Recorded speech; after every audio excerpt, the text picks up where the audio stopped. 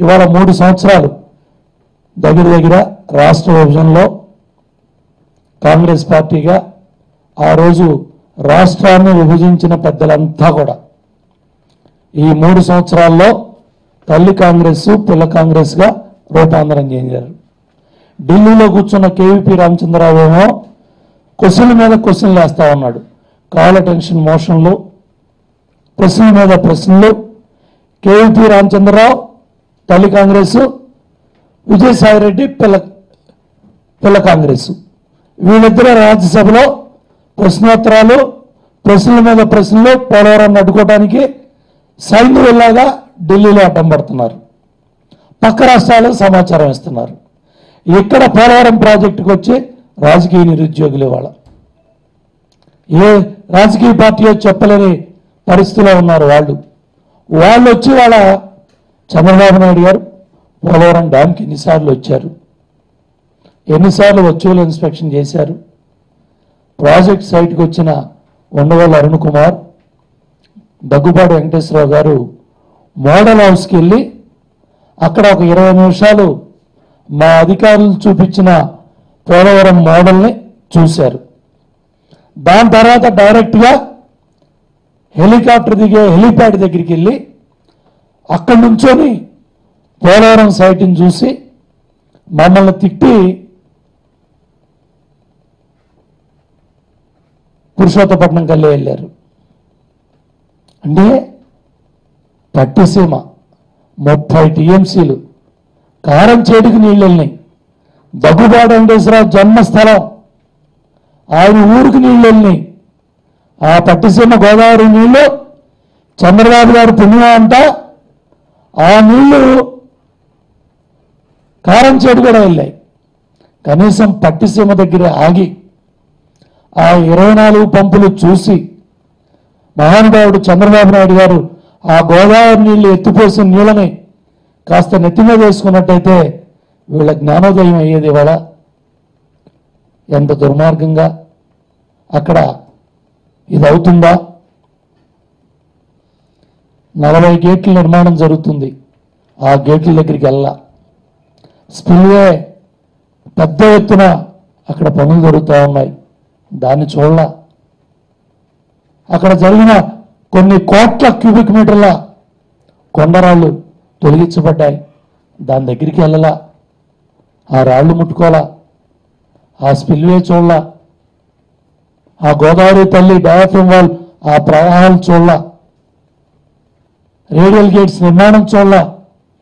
కానీ హెలీప్యాడ్ దగ్గర అక్కడ నుంచొని 20 నిమిషాలు మమ్మల్ని తిట్టడానికి సమయం వెచ్చించారంటే ఏ పార్టీ తరఫున పనిచేస్తూ ఉన్నారు మీరు? రాజకీయ నిరుద్యోగులారా, పోలవరం ప్రాజెక్టే మీ రాజకీయాలకు కావాల్సి వచ్చిందా? ఇవాళ 10,000 కోట్లతో ప్రాజెక్టు ప్రారంభం కాబడింది, 16,000 కోట్లకు చేరింది. 16,000 కోట్లకు చేరిన పోలవరం ప్రాజెక్టులో పోలవరం డ్యామ్ సైట్లో రాజశేఖర రెడ్డి గారు 5.5 ఏళ్లలో, కాంగ్రెస్ ముఖ్యమంత్రులు ఇద్దరు టైంలో మొత్తం 3 ముఖ్యమంత్రులు 10 సంవత్సరాలు డ్యామ్ సైట్లో 7 గ్రామాల్లో ఒక్క గ్రామాన్ని కూడా ఖాళీ చేయించలేకపోయారు.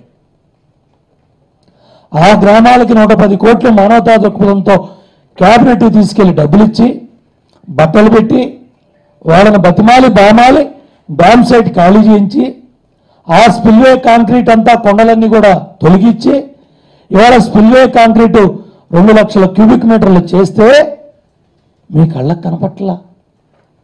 10 ఏళ్లలో డ్యామ్ సైట్ అంగుళం కదిలించలేకపోయారు మీరు. చంద్రబాబు నాయుడు గారి కష్టం మీ కళ్ళకు కనపడలా. జర్మనీ పవర్ సంస్థను తీసుకొచ్చి సుమారు 600 మీటర్లు డయాఫ్రమ్ వాల్ 300 అడుగులు గోదావరి గర్భంలోకి వెళ్ళి ప్లాస్టిక్ కాంక్రీట్ తీసుకొచ్చిన పైకి వచ్చింది కూడా మాట్లాడలేకపోయారు. కోట్ల క్యూబిక్ మీటర్ల కొండ రాయి తొలగించింది మీ కళ్ళకు కనపడలా. కాబట్టి నీళ్ళు తొలగిస్తారా అంటే చాలా స్పష్టంగా మా ఇంజనీర్లు చెప్పారు, అయ్యా స్పిల్వే నిర్మాణం జరుగుతూ ఉంది, 42 గేట్ల నిర్మాణం జరుగుతూ ఉంది, స్పిల్వే కడతారు, గేట్లు ఫిక్స్ చేస్తారు. ఆ diaphragm wall November to June పూర్తవుతుంది. దాని మీద ఎర్త్కమ్ రాక్ఫిల్ డ్యామ్ కడతాము. ఆ ఎర్త్కమ్ రాక్ఫిల్ డ్యామ్ని రెండు పక్కల అప్ స్ట్రీమ్ డౌన్ స్ట్రీమ్ కూడా జెట్ గ్రౌటింగ్తో కేంద్ర సంస్థ చంద్రబాబు నాయుడు గారు శంకుస్థాపన చేసిన తర్వాత ఆ కావాల్సిన సమాచారాన్ని అంతా కూడా విశ్లేషిస్తూ ఉన్నారు. అక్కడ జెట్ గ్రౌటింగ్ జరుగుతుంది. దాని మీద ఆ పక్క ఈ పక్క కాపర్ డ్యామ్ నిర్మాణం చేస్తారని చెప్తే నీళ్లు డొల్లిస్తారా? ఆ కనెక్టివిటీలు అవుతాయా? ఈ కనెక్టివిటీలు అవుతాయా?